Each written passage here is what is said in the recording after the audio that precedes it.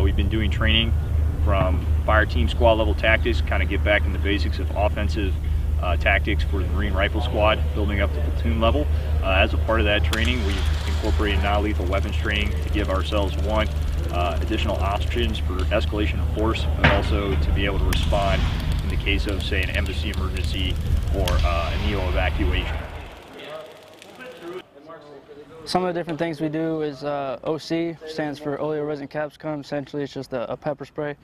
Some of the things we do with that is we do we spray the individuals and we have them do 5 fight-through stations consisting of mocks, which are mechanical advantage control holds, just to gain control of an individual. We do taser training, which consists of just taser qualifications and taser exposures. Riot formation training.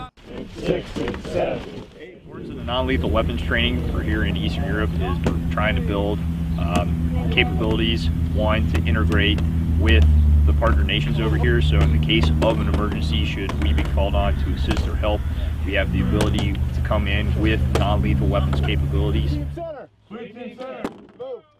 Smart people know because it gives them an option other than lethal capabilities. So in a real-world scenario, they have the non-lethal assets at their hands that they've been trained in and they know how to properly utilize, and gives them and the commander another asset as opposed to using lethal force all the time. Protect each other, go behind the shields,